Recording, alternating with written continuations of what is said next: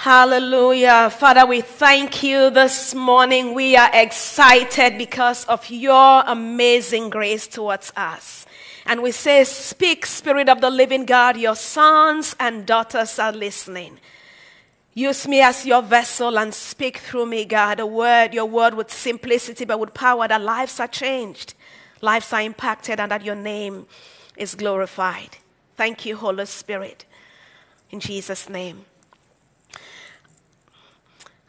Food is something that is so important in our lives. I don't know anybody who has gone, maybe several of us woke up this morning and had breakfast. Some don't eat very early, but then there are some who are like, if I don't eat, I'm going to pass out. And but then food is just so important. It keeps us healthy. It keeps us strong. It keeps us just whole to become who we are. If we are even healthy and strong today, it's because of food. If somebody is deprived of food for a certain amount of time, their body just starts giving up because it needs food to keep going on and keep going healthy and keep going strong. So food is this thing that is just so important. But then guess what? There are some people who like different kinds of food. Some of us like the junk. Some of us like the healthy. And whatever, it is still food. We eat it and our tummy is full, but it does different things on our body. So we see this text where Jesus, it's like there's a lot of talking about food from the very beginning of the text to the end of the text. And there is this issue of food that keeps coming up, and bread, different kinds of bread. And it just got my attention. And I wanted we are continuing our series on Jesus, the I ams of Jesus, and this morning we are looking at Jesus as the bread of life. He says, I am the bread of life. And last week we saw he was the I am that I am. He refers, all of these I am statements are connected to the I am of God saying, I am that I am in the Old Testament. So this morning what I'm going to do is I'm going to just give us a brief overview of the entire chapter for those who have not been able to read it, so we are able to all connect. If you start John chapter 6, the beginning of the text, Jesus does this miracle and multiplies bread, and people, 5,000 men. When they say 5,000 men, the women are not added, the children are not added. So we are estimating like 12,000 people. Can you imagine? Multiply bread and everybody has enough to eat, and they are all satisfied, and everybody goes home in the evening. They're like, woo, free food. The next day they show up again. Who gets free food that does not want to come back?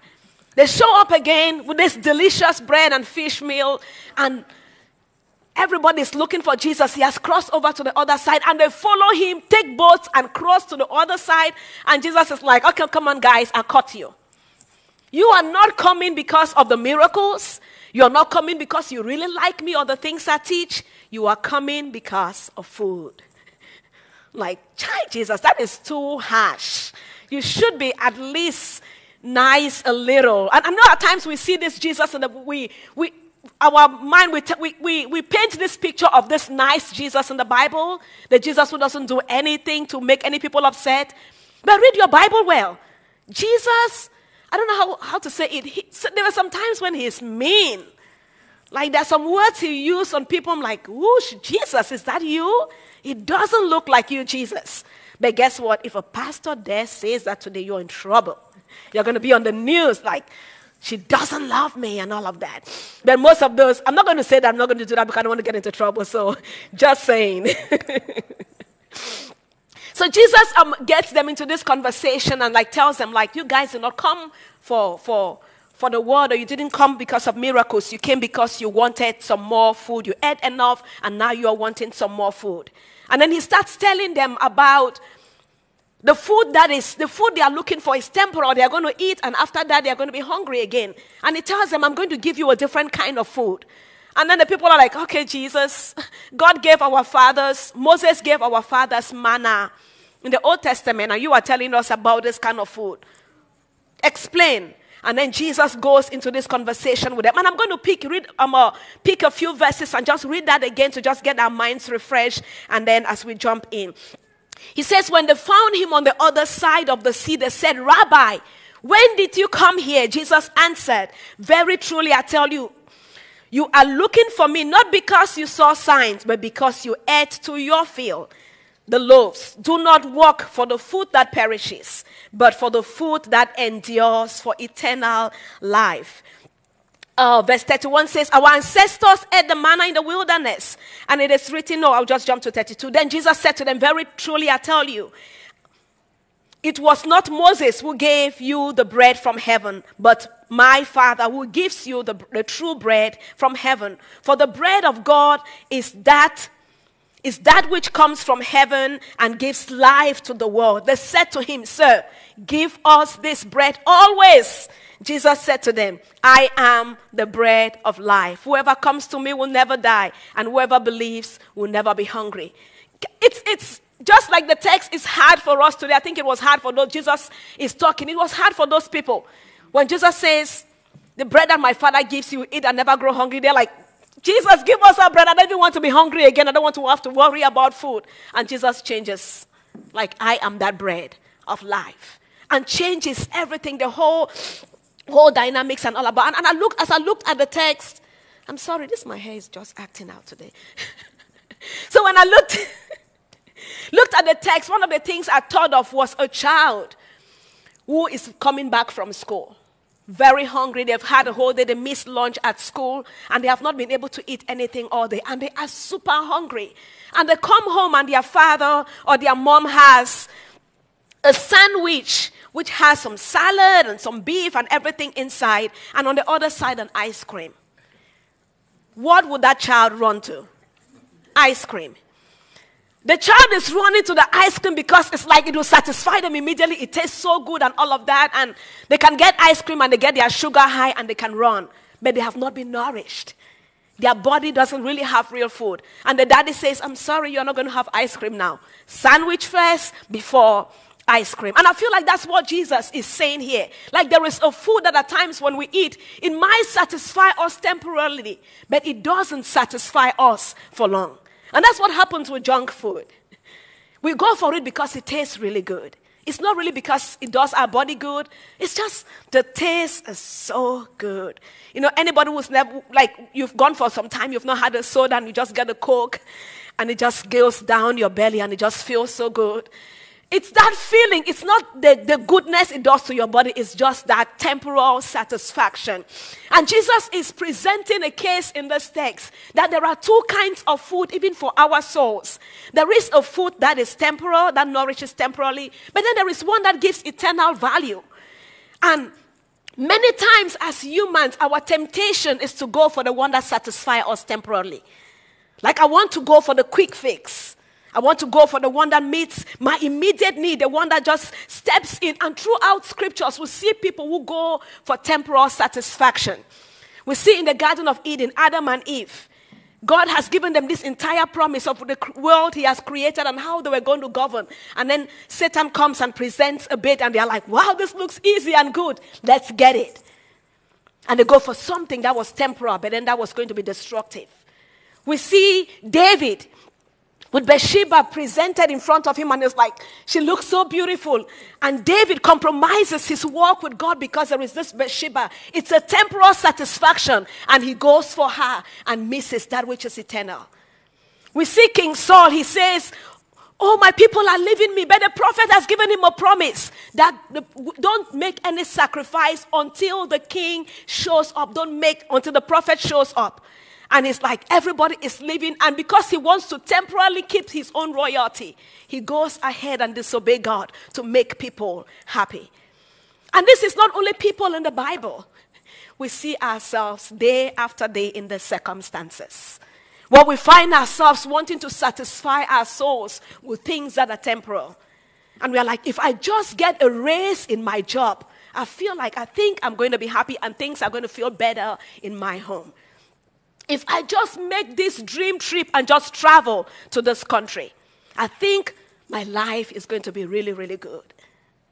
Or if I just buy this new car, I'm going to drive on the road and there's going to be no trouble and no stress. I can jump into the potholes and out and not worry about anything. We try to get all this temporary satisfaction. And the issue is there are things in our souls that our soul is yearning for something. And we keep telling our soul, if I get the things, then the need of our soul will be met. If I get the people to like me, then the need of our soul will be met. If I get the relationship, then the need of our soul will be met. But the need of our soul is for something that is bigger, that is deeper, that is stronger. And Jesus is telling the people there is something that satisfies that in a way that nothing else can satisfy. And during this pandemic, several of us have found ourselves alone at home for hours and hours and hours. And worse still, in the winter, we can't go out and walk like we would want to. And our souls longing for something. And when the pandemic started, I remember we're like, oh, this is a season for revival. God is giving us an opportunity. Does my sound good? God is giving us an opportunity to spend time with him and all of that. And then we spend time with him for 1 month. And then 2 months. And then we got tired. Like, I'm tired of spending time with God. And then now when our souls are hungry, we're like, Netflix, where are you? And we start. And then our souls are satisfied with Netflix or Facebook or all the things we worry about and all the posts and from morning till evening and all of that. And we try to fill and satisfy our souls with the things that do not really satisfy. It's strange because the national statistics say addictions have gone higher in this season. Depression has gone higher in this season. And I wonder why. Is it because our souls are looking for something? And even though God did not cause the pandemic, there is a space that has been created where we can go so deep in our relationship with God and satisfy our soul with what true food is. But is it that we have fed our souls with junk? We've allowed the things that do not fill to fill our souls. And the more we fill our souls with junk, the more empty we feel. And when that emptiness increases, then we have to go somewhere else to find help. But the good thing is that there is good news. Jesus doesn't just tell the people, oh, you are coming here for your selfish interest. You're looking for the wrong kind of food. You're looking for perishable food. He tells them that there is a different kind of food. There is something else we can feed our souls with. There is something else we can nourish our souls with. And in verse 50, he says, this is the bread that comes from heaven, so that you may eat of it and not die. I am the living bread that came down from heaven. And whoever eats of this bread will live forever. And the bread that I give you, the bread that I will give for the life of the world is my flesh. So Jesus presents another kind of bread. A bread that nourishes and then you never die. A food that when you eat, you are satisfied and you are made whole and you're healthy and you are strong. And I know you're like, okay, how do we eat Jesus' flesh? And how do we drink his blood? Like, if you go down towards the end of the text, I'm not going to go down, you realize that so many of the disciples ran. Only the 12 remained. Like people ran, the thousands ran away. They're like, okay, Jesus, this is a hard saying. How do we eat your flesh and drink your blood? But we are not going to go towards that. I'm going to just focus on what is the bread that the Bible tells us about, and what is the flesh that Jesus wants us to eat? What is it that is his body that he wants us to eat? Over and over and over in scriptures, we'll hear the Bible talks about the word of God as food for our souls.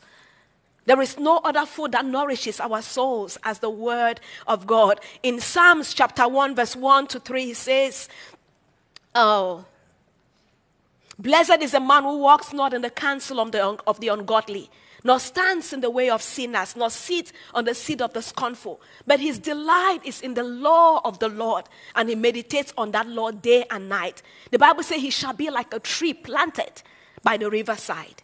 When circumstances come, when the attacks come, he will not be moved, he will not be shaken. So Jesus is like saying, my people, if you would allow, you wanted food, but what I'm teaching is a lot more powerful than the food you ate. If you would just sit down and let this word enter into your soul, it's going to get you so grounded that when life storms come against you, you can face storm and you can still remain standing and unshaken and immovable.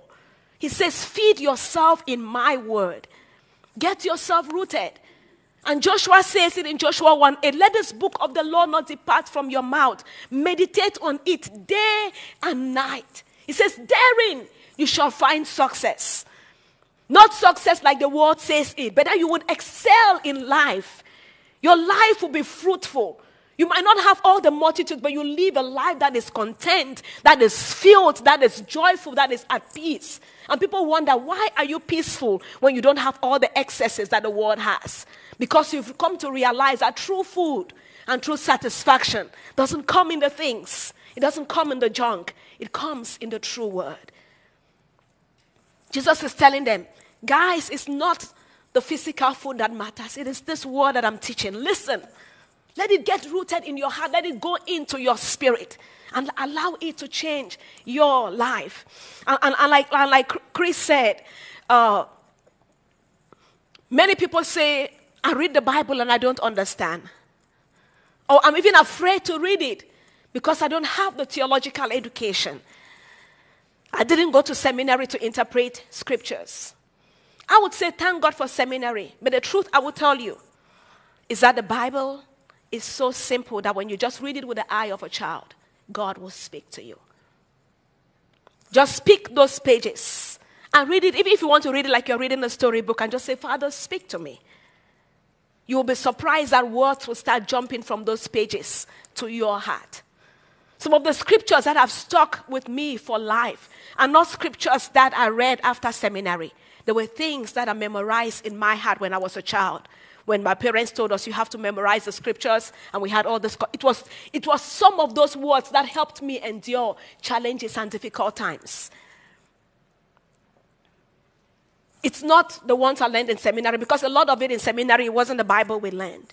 It was how to interpret the Bible. So we didn't really learn the Bible. And it's all the other extra things that you do.